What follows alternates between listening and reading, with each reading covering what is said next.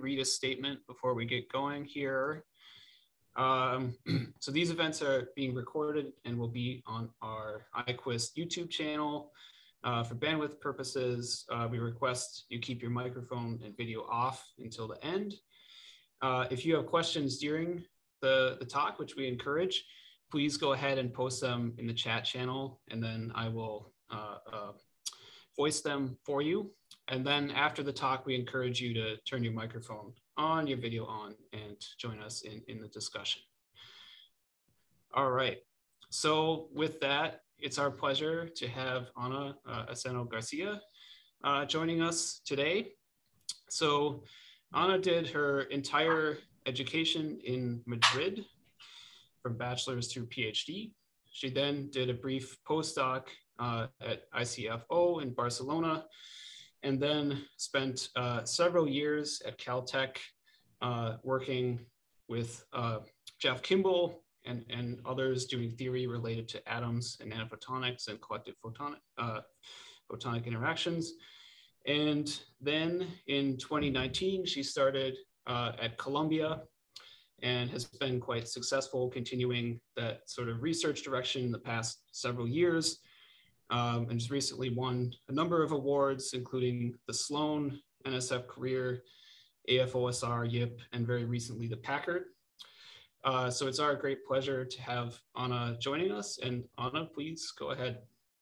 Yeah, thank you so much, Jake, for inviting me. And I'm very happy to present our work here. So, okay, I think I managed to share. Yeah, so please, I hope you have questions. I'm always happy to stop and answer them. So if Jake interrupts me, I definitely welcome that. Okay, so today I want to talk to you about quantum many-body physics with atoms and photons, which is a very broad title, but what I mean in particular is this. So I'm interested in systems where we have many particles, and these particles are typically two-level systems. So they can be atoms, but they can also be, I don't know, superconducting qubits or molecules and so on. But then they are interacting with each other because they share some reservoir, okay? And so basically, if we have an atom that is in some ground state, it can absorb a photon, promotes to excited state, decay, emits a photon, and basically this way, another atom will pick it up and will absorb it, and they will start talking. So there is a notion of dissipation in this problem because it's an open system where photons can escape. But the important thing is that if this dissipation is correlated, then interesting things happen.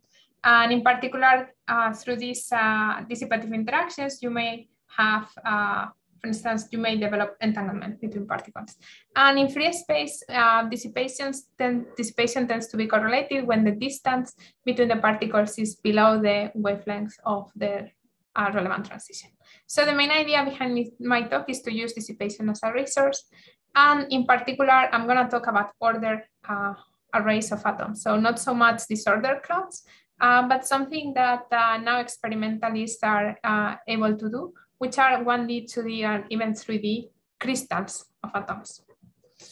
So I wanted to start by some remarkable insight that I read in the quantum optics notes of Les Rouges of Roy Glauber. So they are very nice lecture notes, and in the first page, they have a very beautiful, there is a very beautiful and insightful phrase that is that all of the delicate and ingenious techniques of optics are exercises in the constructive use of noise. So also you can claim that via the fluctuation dissipation theorem, this is the same as constructive use of dissipation. And this is precisely what my talk is going to be about. So I think of this idea of atomic arrays and quantum optics in atomic arrays as merging two fields that have been a bit separate, that is that of condensed matter physics and quantum optics. So back in the day when people were trying to understand the nature of light, that led to the development of quantum mechanics, right? And then if you care about, electrons jumping from one orbital to the other in an atom, then the next natural question is what happens if you put a bunch of atoms together, you create a material, and then these electrons are hopping between these atoms, and you can think of their, band structure, how they, basically move in this crystal. And then you can also think of what happens if there are interactions, and you end up with strongly correlated physics. If you care about photons, then there is this other route where you start thinking about quantum optics, so the statistical properties of these photons. And this led to the development of new types of light. So like, for instance, coherent light or lasers, and also even more quantum states of light like focus states, single photon states. And at the same time, on top of that, there was a huge development of cavity QED, where you basically place an atom in between two mirrors, and you control very efficiently the interaction of this single atom with a single optical mode. Okay, and so if you try to scale up this system, then you can, just put more atoms in a cavity, which people have done, of course. Or you could start thinking about more degrees of freedom coming from the photons. So basically, forget about the cavity that defines a very well-defined optical mode and put the atoms in free space. And then you end up, and if you get the idea of order coming from condensed matter physics, you end up with arrays. And these arrays are, they're going to be collective phenomena and excitations of these atoms. But now the excitations are going to be, can either live in the plane of the array, they are going to be bound to the array, and this is the same as in a condensed matter system, or they can radiate away, escape, because this system can radiate photons away because it's an open system. So that will be a significant difference. And so I wanted to start by discussing the differences between optical systems and condensed matter systems. And they all come from the fact that, in my opinion, that electrons have a charge and photons do not. So in an optical system, photon number is not conserved.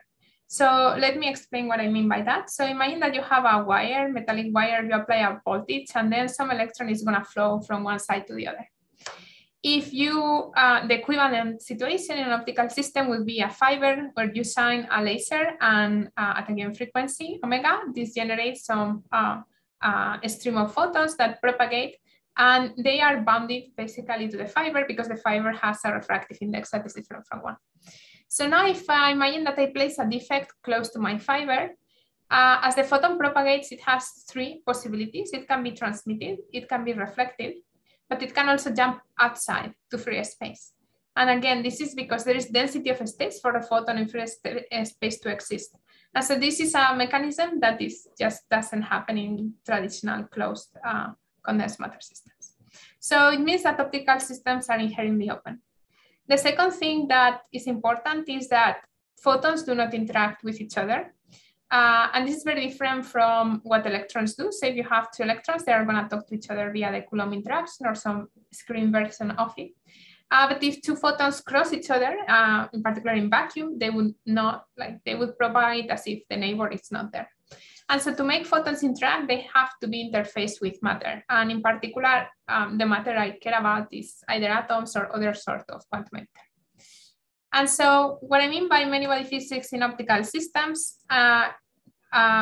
it's that I care about the problem of atoms interacting with each other dissipatively.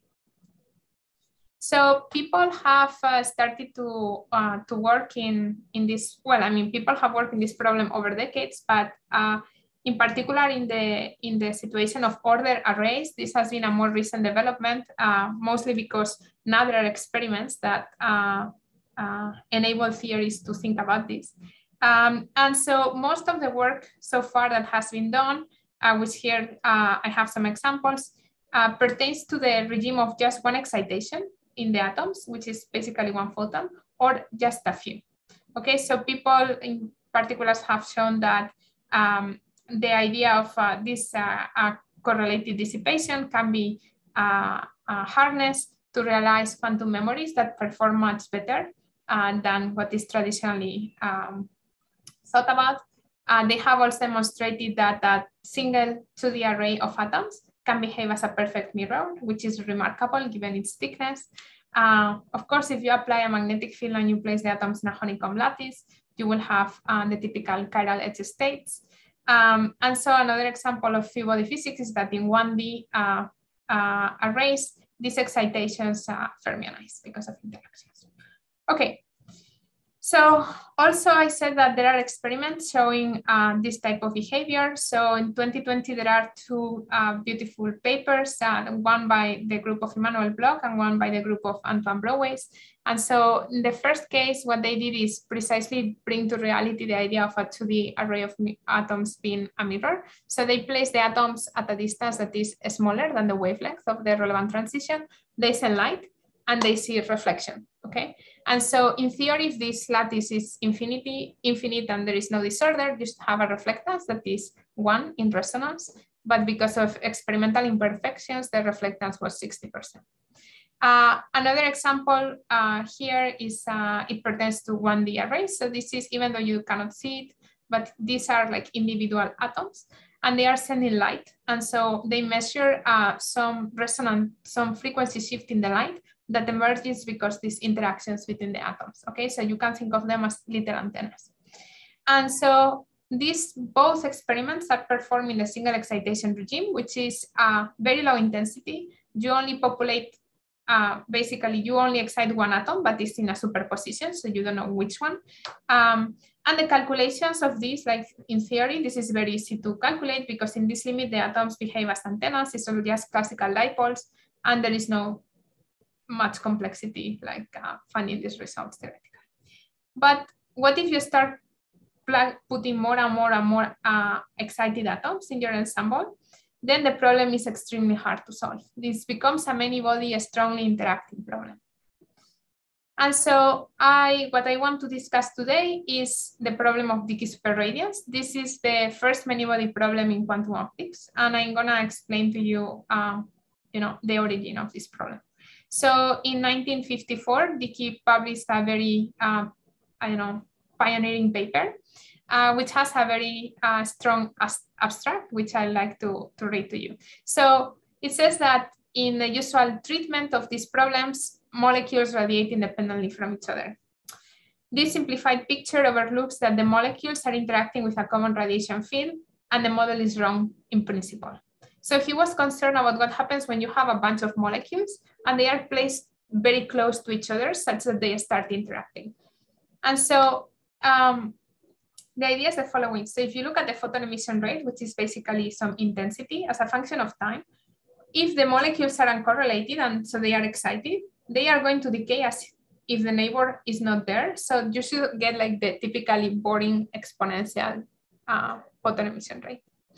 However, if they are correlated, what happens is that the photon emission rate, it starts growing. There is a point where it reaches a maximum that produces a super radiant burst of emission, so very fast, very intense radiation, and then it decays. And this is a signature of correlation. And so what happens here is that this is an example of emergence of macroscopic coherence through dissipation. So as the atoms start, or the molecules from a product state, they are uncorrelated. They start decaying due to vacuum fluctuations. And as they start decaying, they start to synchronize. And when they synchronize, they start developing a very large dipole moment. So there is coherence. And this leads to this really rapid burst of radiation, okay? So this means that many atoms radiate differently, not just more, okay? And so people have, since the paper of Dicke, people have worked a lot in this area, and they have thought about using this idea of superradiance to produce a new type of lasers, which are superradiant lasers, where atoms are placed in a cavity, but this is a bad cavity. So the line width of the cavity is much larger than the line width of the atoms. So the cavity just provides an optical mode, but it's not a very narrow, well-defined optical mode. And the lasing occurs because of superradiance. These ideas do not only, or the idea of superradiance is not just something that occurs for atoms or molecules. It has been observed in other systems, such as, for instance, in perovskites. So, with solid state emitters. And Dicke solved the problem in a cavity, which is the same as all the atoms or molecules being exactly at the same point, because they all talk to each other at the same rate. Okay, so this is a problem that has very high degree of symmetry, and this is why it can solve can be solved exactly. It's just a few lines of algebra. And the never-ending question since Dicke's paper is what happens in extended systems. So after Dicke's paper, there was a very large, the community in quantum optics and atomic physics, they started thinking about what happens when you take these atoms that they are all in the same point or in a cavity, and you start to spread them a little bit. And so as an example, I want to show you a very nice reference or Superradiance by Gross and Harosh in 1982. So this is a very long paper, but one of the things that they discuss is van der Waals dephasing of symmetric superradiant states. So basically they say that dipole-dipole interactions breaks the permutation symmetry of this atom field coupling because different atoms in the sample have different close neighbor environments. So imagine that you, instead of having all the atoms in one point, all talking at the same rate, you start spreading. So atoms over here see a local environment very different from the atoms in the bulk, if you wish.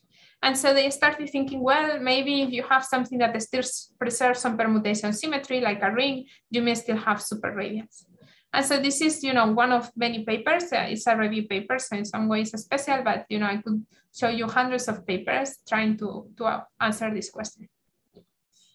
And it is kind of remarkable that people were thinking about this back in the 80s because they were having discussions about whether a sphere would, be superradiant or not. And I've been told about kind of fights in conferences about this.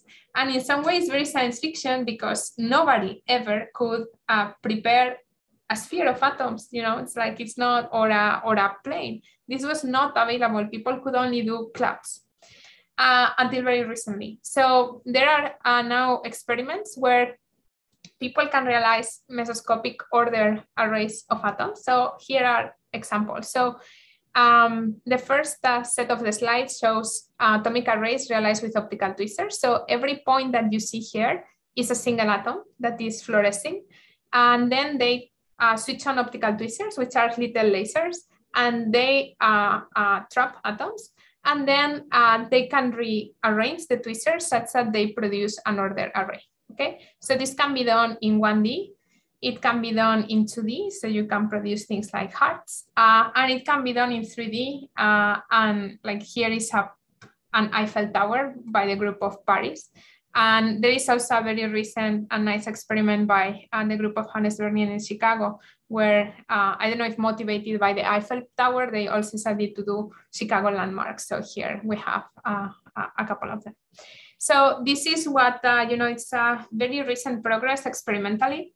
And at the same time, this again can also happen with solid state emitters. So there are examples of people making arrays with them. So in this case, you can take a 2D material, place it on top of some silicon nanopillars. This is going to create some quantum dots. And then you have a bunch of little quantum dots that you can play with. And so we can get again to the initial problem that is, we have to understand the many-body dynamics of these systems. It's a very complicated thing, but now we have extra motivation because people can do experiments. So it's a good time. And so let me just give you a hint of the problem. So we know that in an extended lattice, there has to be a crossover between Dicke superradiance and monotonic decay. So why is that the case?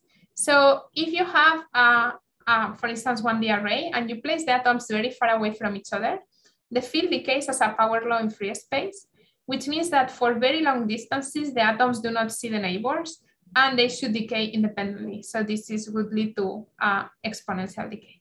On the other hand, if they are all exactly at the same point, this is the problem of Dicke in 1954. He solved it, and we know that we have superradiance where the burst of emission does not happen at the beginning, but it happens at a finite time, okay? That is different from zero. So in between, there has to be some crossover. But finding this crossover and understanding these dynamics is some problem that is actually exponentially hard because we have to evolve this system in a Hilbert space that scales as 2 to the n, where n is the atom number. So let me try to explain what happens for a single atom, and then I'll go to the situation of what happens when you have many of them. So I'm going to explain the decay of a single atom in terms of quantum jumps. So imagine that you have an atom with two levels, so a ground state and an excited state. So I place my atom, my electron in the excited state. And I look at the excited state population versus time. So what I'm going to see is that the atom is at the excited state, okay? And at some random time, a photon is emitted and it decays to the ground state. And this emission of a photon happens because of the action of a jump operator, which is a sigma minus operator that brings my atom from the excited to the ground state, okay? So it annihilates the excitation. So this is an stochastic process that is driven by vacuum fluctuations. And photons are going to be emitted not only at random times, but also in random directions. But on average, they will have a dipole pattern. So imagine that, again, I want to do this experiment. So I place my atom back to the excited state. And at some other time, it will emit a photon, okay? And then I do it again. And then this jump happens at another time, okay? It's random. But then if I repeat this many times, what I end up is with some exponential decay at a rate that is given by the spontaneous emission rate in vacuum, okay? So this rate is determined by the environment. It will be different if you are in vacuum or if it's the atom is in a cavity, or, you know, like depending on the environment, this rate can be modified. But basically this idea of jumps is a discretized version where you can see the stochasticity of this process. And when you look at the average of many of these jump trajectories, you recover the density matrix ensemble description of this system. So now let's go to many atoms. So this problem is a complicated one because you have many atoms, m. So you have a Hilbert space of 2 to the n. And on top of that, you have many degrees of freedom that come from the photons, okay? So many optical modes, in particular in free space, you have infinite. So it's a very hard problem.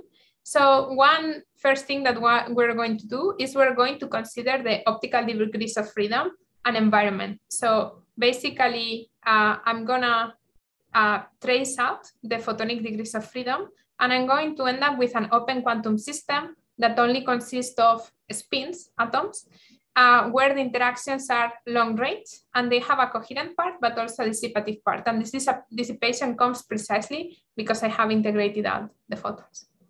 And so now I will have an equation of motion for the density matrix that only depends on the atoms and that reads like this. So you have a part that is the conventional evolution with a Hamiltonian. This is a coherent part of the evolution that conserves the number of excitations, okay? But then I have another term that is called the Lindblad operator. This term is responsible for the dissipation. It lowers the excitation number, so it is responsible for the emission of photons. And I can write it in terms of collective jump operators, which are these O's here. And these collective jump operators are the same as I had for a single atom, but now, so a sigma minus acting on atom I, but now they act collectively in all of them, okay? So then I have a superposition of these sigma minus operators.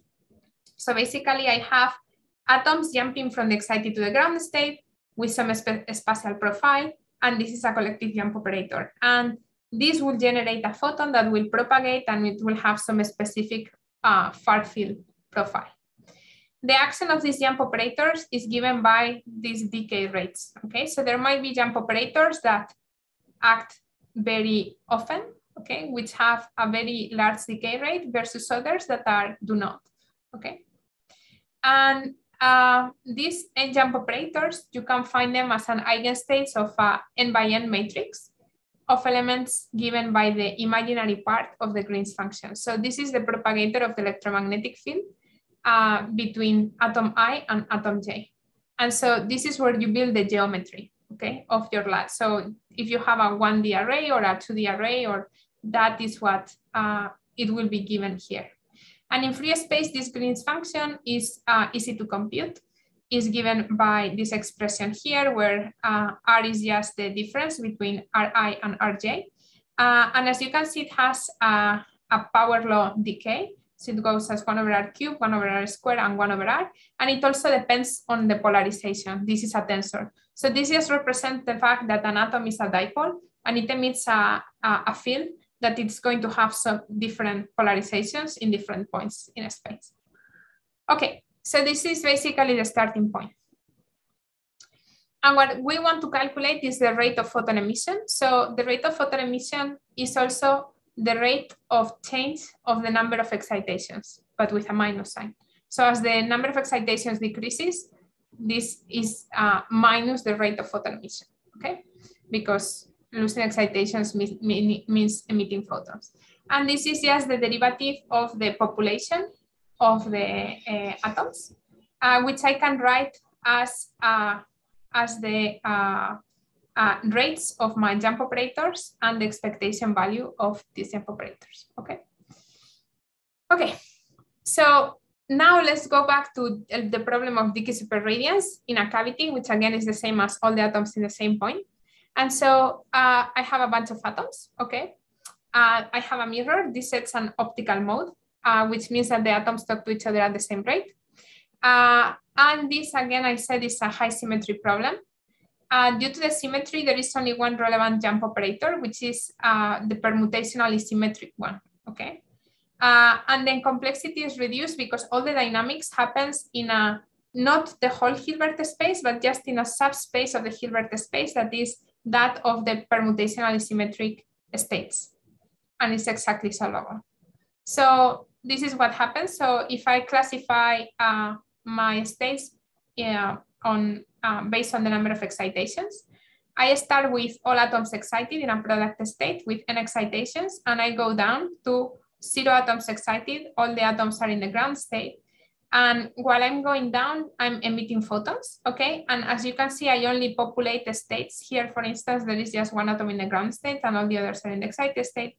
And this produces this emission of photons. So I'm going down dissipatively, down this chain, okay? And so instead of showing, this plot, I can show you, a ski analogy of this situation, which I will do in the next slide. So I want to say that initially there is no coherence in this state, and coherence emerges through decay. So you start having superposition of states because you have decay. And the important thing here also is that the action of a jump imprints a phase on the atoms that stimulates the action of the next jump. So this is not a stimulated emission. It's not like the population in the cavity of photons is larger. It is self-enhanced spontaneous emission. There is a difference, okay? So example, this is basically a photon avalanche, okay? So you have some quantum fluctuation that produce some, radiation of photons, and they do so, this radiation occurs into a very defined optical mode, which in this case for skiing is, some mountain ridge. So there is a very dominant decay channel that is defined by the cavity. So if you go to an extended system, this becomes a very hard problem. So you have to solve this equation. And I want to explain why this is a problem. So in free space, I said that the interaction depends on the interatomic distance, but the lack of symmetry yields exponential complexity. So again, if you have an interatomic separation of 0, because the decay is confined to these permutational symmetric states, you have only n states that matter. You can solve it exactly, and this leads to a burst. If the interatomic separation is infinite, then you just care about single particle states. There are only n of these, and the decay is exponential. But if the interatomic particle is finite, in principle, you have to do the n states, and this is a mess. So we can try to solve these equations, numerically. For different geometries. And so this is the photon emission rate versus time. And this is for a line of atoms. This is for a ring, because it's the geometry that people care about back in the 80s. And we also did it for a 2x2 array. And so it looks like there is, for at least certain distance, there is superradiance. On the other also we see that the dimensionality matters. But on the other hand, these calculations are done only for 16 atoms, which means for to the array, this is a 4x4 lattice. So it's really sad. And this took us 1 week in the Columbia high performance computer. So, you know, it's not great. So you could say, well, is this all that we can do? Or can we do something else? And the answer is, luckily we can do something else. So the first thing that we can do is look at how these equations look when you add the Hamiltonian versus if you remove them. So I said that the important thing is the dissipation, and this plot seems to confirm that. So basically the Hamiltonian doesn't seem to be doing much in killing superradiance, in contrast to what people thought back in the 80s. Okay, so the dynamics is mostly dissipative. So it's mostly given by the jumps. Okay, so this is one important hint. The second hint is that what happens if we transition from all atoms very close versus atoms farther away. So here is a plot of a 1D array. So this is the distance equals to 0. And as you start to spread it, then what you see is that this bump goes down, and it starts also happening earlier. And at some point, it crosses to an exponential, okay? So this gave us a hint that actually what we care about is maybe not so much the whole dynamics, which is very complicated. We can just look at the derivative of this curve at t equals 0, which means that the atoms start this synchronization that leads to superradiance either at the beginning or not at all. So you either start in a good path or, you know, superradiance will never happen later. Okay, so what we are going to do is we can, with this kind of hint, we can exponentially reduce the complexity of this problem. So we can look at the minimum burst that we can have, that is that the first photon enhances the emission of the second one, which is equivalently to say that the derivative of the photon emission rate is positive. So this is the minimal condition for superradiance. And so we can calculate this numerically, and actually we did. But we found a more elegant way of calculating it, which also has connections with the statistics of the photons, which is an important quantity in quantum optics. So what we can do is we can calculate the second order correlation function at t equals 0. So this basically is the ratio between the probability of emitting 2 photons versus the probability of emitting 1 squared. If this is larger than 1, then the condition for this minimum burst is fulfilled. So you can do all the algebra, and what you end up with is some ratio between, you know, 4 jump operators versus 2 squared, okay? And so when you do all the math and you say that, well, these jump operators are related with, you know, this annihilation operators or sigma minus operators, you do all the math, and what you end up with is the following condition. What you care to have, like the condition, minimal condition to have superradiance, is that the variance of these decay rates normalized to the single atom spontaneous emission rate is larger than 1. So what is this, not mathematically, but physically? What matters is the number of decay channels that there are in the problem and the competition between them. So what you want is to have very few dominant decay channels versus, you know, a bunch of them that they compete with each other. That would lead to lower variance. And so getting this condition first gives us a hint to the physics of superradiance, and actually it connects it more with the physics of avalanches. And also the maybe other important thing is that we have gone from solving a differential equation in an exponentially larger space to diagonalizing just this n by n matrix that I can write trivially. And I can do that not for 16 atoms, but for 10 to the 6 or 10 to the 7. Okay. So just to prove that this is a good figure of merit, I wanted to show you the time of peak emission of the burst versus our figure of merit, that is the second order correlation function. So I said that there is superradiance as long as G2 is larger than 1. And so this is precisely what we see here for different geometries. So when G2 is smaller than 1, there is no burst because the time of peak emission is t equals 0, which is this exponential decay. However, as we cross 1, the time of peak emission is no longer 0, but it happens at a later time.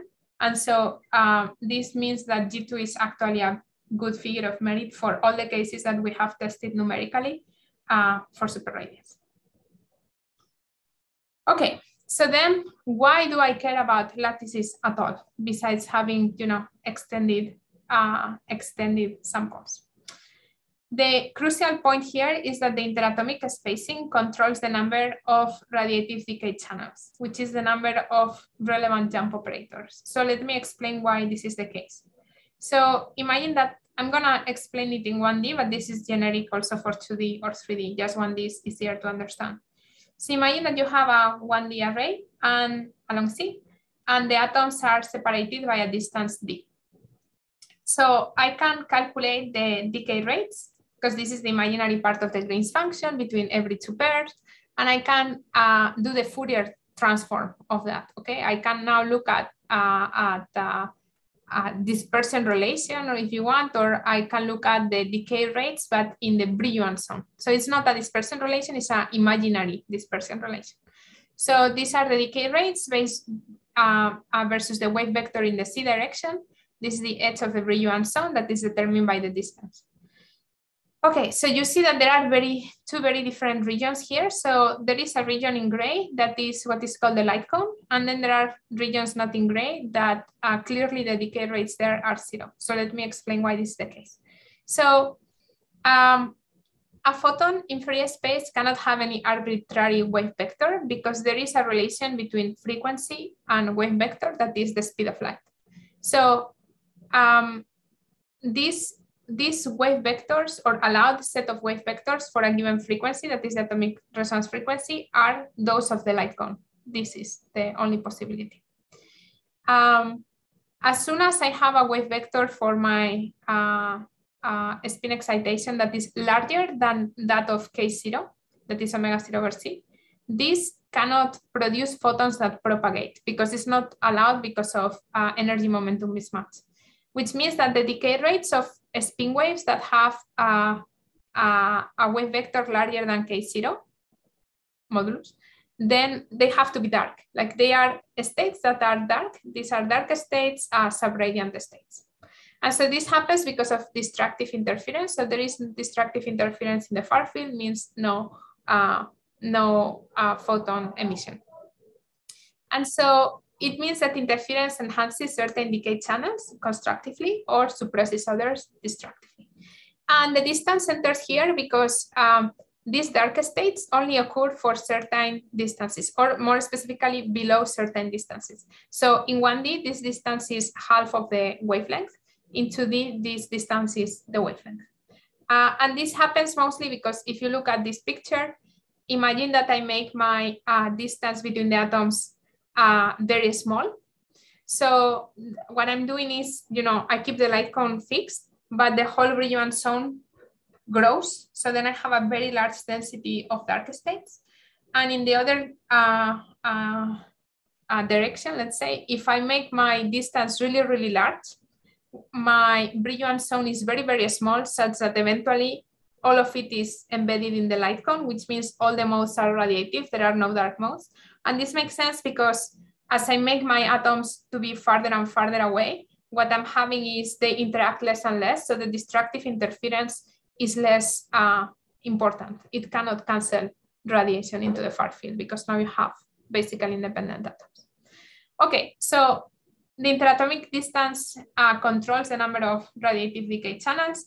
And I told you that the number of radiative decay channels and the variance, basically how dominant some are versus the others, is what determines whether I'm going to have superradiance. So let's see if this is true.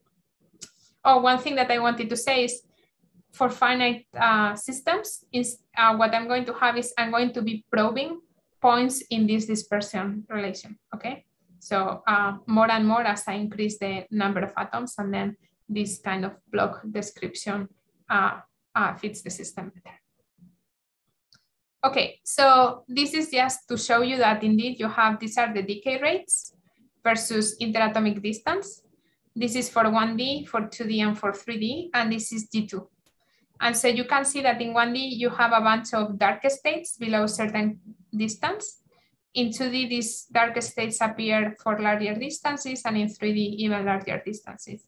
And this is also somehow correlated with this Green's function, this G2 crossing 1, which is this condition for superradiance. And one thing that I should say is that this depends on the polarization of the atoms, the quantization axis of the atoms, because the Green's function is a tensor.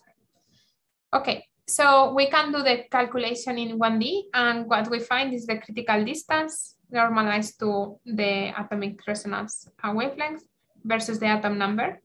We can take very large atom numbers and diagonalize this numerically. And what we find is that below this critical distance, or this one for the other polarization, there's going to be a burst, and above there will not be a burst. So it means that in 1D, you're going to have superradiance as long as the distance between the atoms is smaller than this critical distance.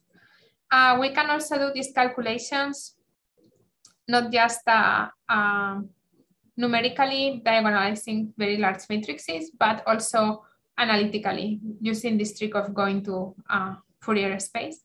And so then we find that the infinite lattice limit agrees very well with the numerics, okay?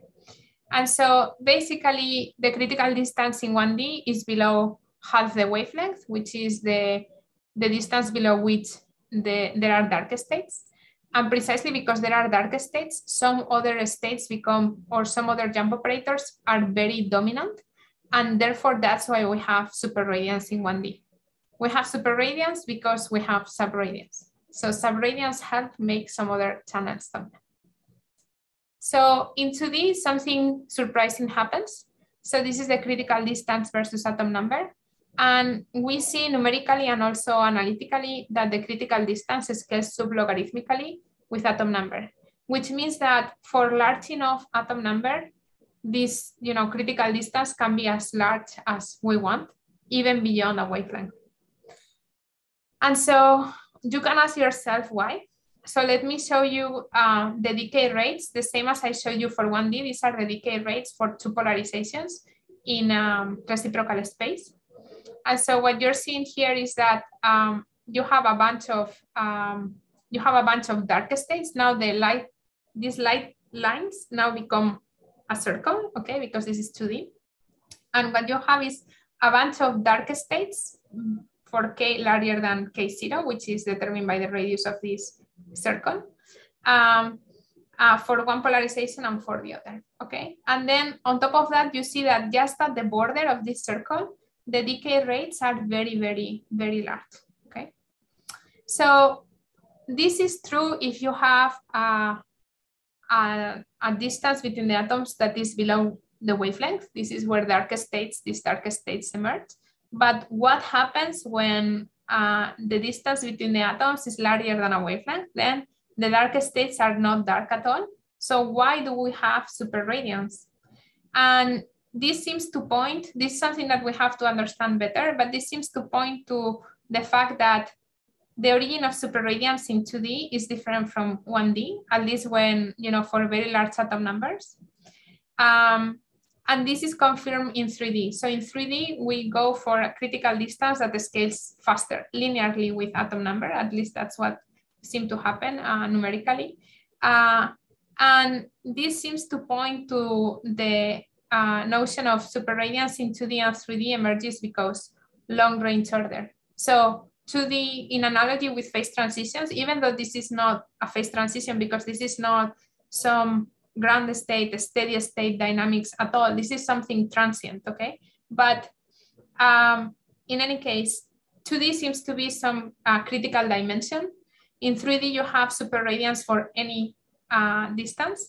And below 2D, you should not have superradiance because there is no robust long range order, which is precisely what happens in, like the theory of phase transitions. But thanks to dark states, you have some notion of superradiance. So in 1D, destructive interference creates superradiance. Above 2D, constructive interference gives rise to superradiance. So with this, I think I want to, I'm approaching the end, and I'm pretty excited about all these ideas of, many body physics in atomic arrays, because I think we have solved a question, or at least begun to solve a question that has been the question in the field for a long time. But I'm more excited even about, given this new understanding of many body decay in arrays, can we answer new questions? What are the new questions that we can address? And so I think I'm very interested in driving these systems and see whether, in superradiance in a cavity, and the superradiant laser works because you change the environment, right? And you make one dominant channel because you have mirrors. In free space, it's a very different paradigm because your dominant channel emerges from the geometry. You don't change the environment. You don't select an optical mode. It is selected by the geometry, right? And so then it's like, if I start pumping this, I'm going to have a superradiant laser. Can I have lasing without cavities? I think it also has pointed out to us in an interesting direction to develop computational techniques to solve this dissipative many-body evolution. Another thing I want to understand is, I've been talking about superradiance and so on, but I'm also very interested in subradiance or in preparing dark states. So what if instead of going down this superradiant route, that all these superradiant jump operators are acting all the time, what if I trick my system into going down a dark path? So this means that I can prepare states, in particular many body states that are entangled, and some of them may have metrological advantage. So doing that is hard because this is an stochastic evolution that in principle is hard to control, but we might be able to do that using measurement and feedback. And then with dark states, you can play a lot of cute things, like you can also do 2-photon gates, maybe for quantum computing and so on. And another question that I think is interesting is how all this correlated dissipation impacts quantum simulators that are currently using Rydberg atoms or arrays of Rydberg atoms. And then you can continue down a exciting path of increasing the degrees of freedom, like for instance, adding hyperfine structure, the fact that atoms are actually multi-level systems. You can think of disorder, or adding, thinking not about free space, but other reservoirs, like for instance, a waveguide or a transmission line, and try to think about superradiance and many-body decay in other type of situations, such as that of superconducting qubits, for instance. And so with this, I'd like to acknowledge the people involved in this work, in particular my postdoc Stuart, who has been a leader of all this work, and also my student Eric. And if you want more details, here are a bunch of references. And I also wanted to point out that our idea of using G2 as a predictor of superradiance has been taken by Francis Robichaud, and he has written a very nice paper where he extends our results to multi-level atoms, and more importantly, to directional superradiance. So instead of what I've been describing here is being, superradiance as emission of photons integrated over all volume, over all space. And he has adapted this technique to what happens if you put a detector in some direction, which I think is really important because it has an obvious experimental connection. And so I think with this, I'm done. And yeah, I'm happy to answer any questions.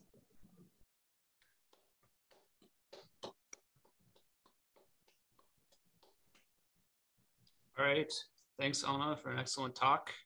Please go ahead and ask your questions.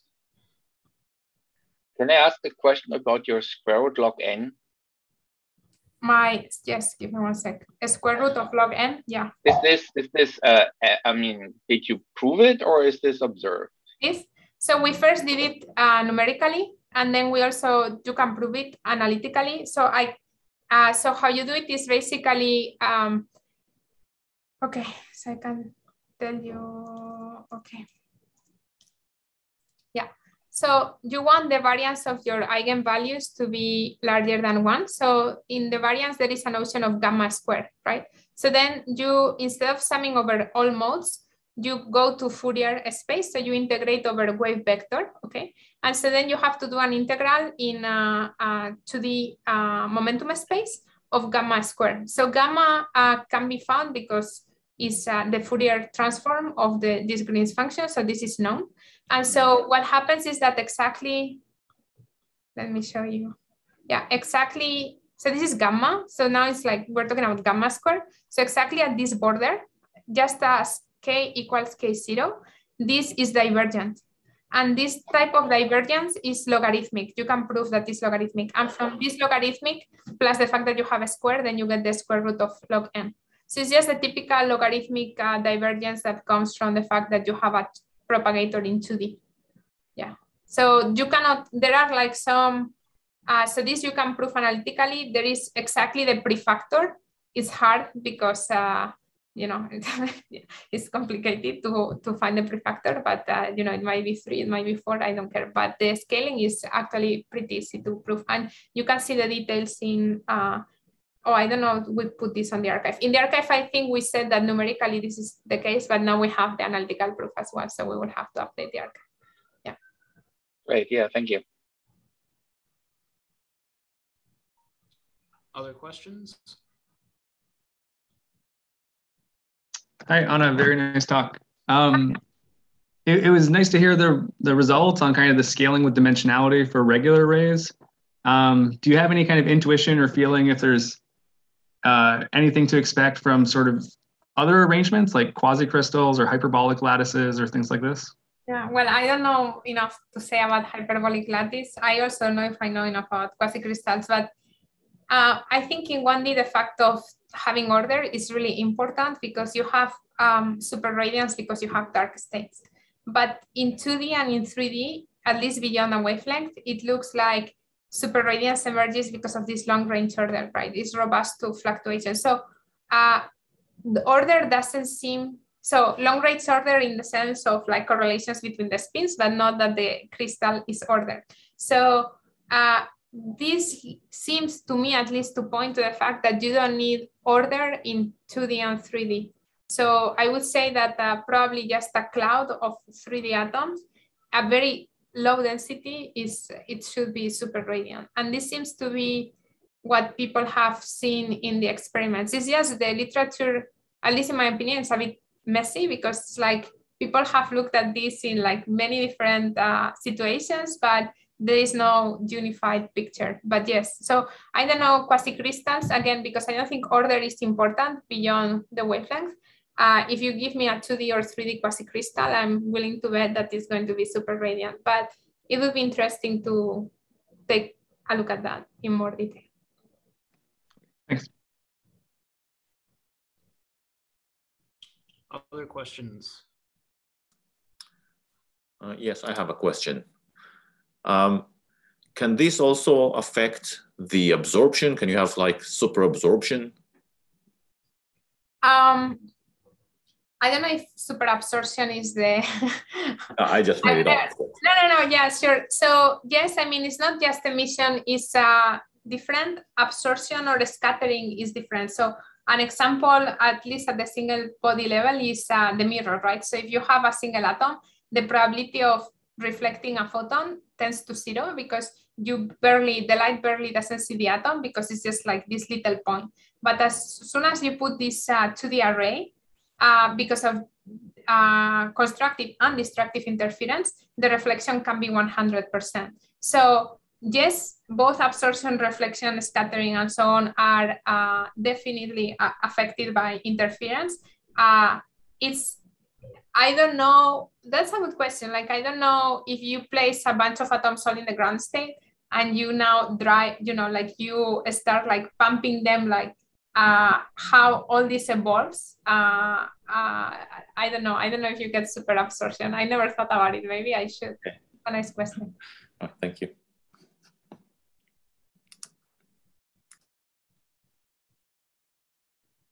All right. right. Maybe I'll ask a quick question. So at the end, you mentioned like multi-level atoms and different pathways. And of course, this is something that's always on my mind. So if you have like this population inversion and you have, for example, more than one ground state, can you kind of think of that as like competing superradiant pathways in parallel?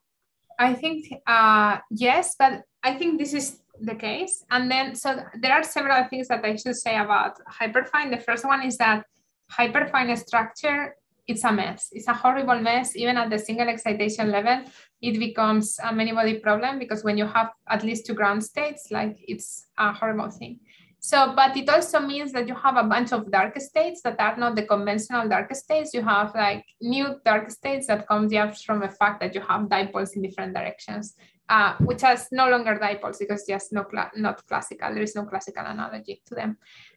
So I think you may have this competition, but I think there might be also maybe more interesting way of thinking about it, where in 1D, you know, you have these dark states and superradiance because of this geometric, like, it's the geometry what produces them. But maybe with hyperfine, you can, with these internal degrees of freedom, you can have additional dark states, which happen not because of geometry, but because of the internal degrees of freedom. So it might actually help. I don't know if you will like just have more dark states and less bright states, or like, I would need to think about it. But I don't think it's necessarily awful. I think actually it could be interesting. Yeah, but we haven't started looking at it. I see. All right. If there are no further last minute questions here, let's thank Ana again for an excellent talk. Thank you.